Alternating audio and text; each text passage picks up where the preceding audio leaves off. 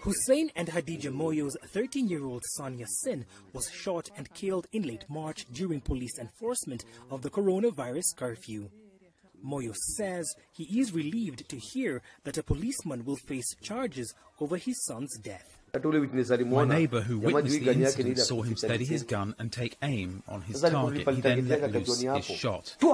But by then, my eldest daughter had told her mother, "Let's get away from the balcony, it's not safe."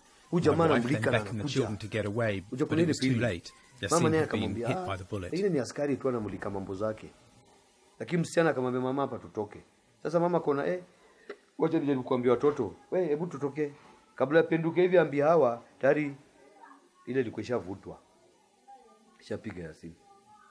A Kenyan police spokesman confirmed a policeman is to be charged over the teenager's death, but also decried it as an accident.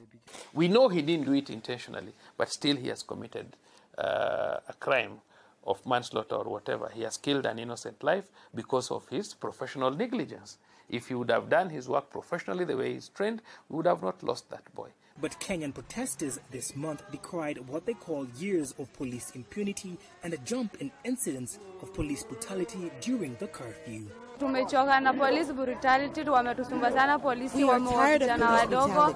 Hadi bwanangu ni mmoja wao waliwa, na mimi pia niko na mtoto kijana na fight yao kijana wangu wenye anakuwa juu. Tumechoka kila siku ni mauaji na watusikii.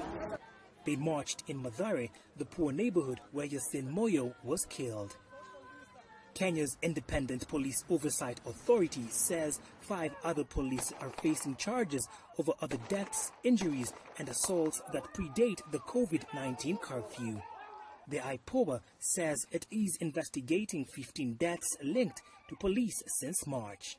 We thought that IPOA would level charges against more rogue officers whom we as a community know have committed unlawful killings. But nothing has happened. And that is why we ask ourselves, what powers do these police officers have?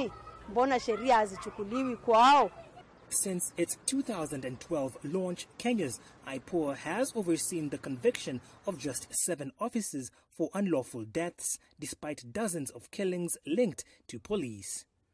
The Independent Police Oversight Authority did not have a spokesperson available to comment. Lenny Ruvaga for VOA News, Nairobi.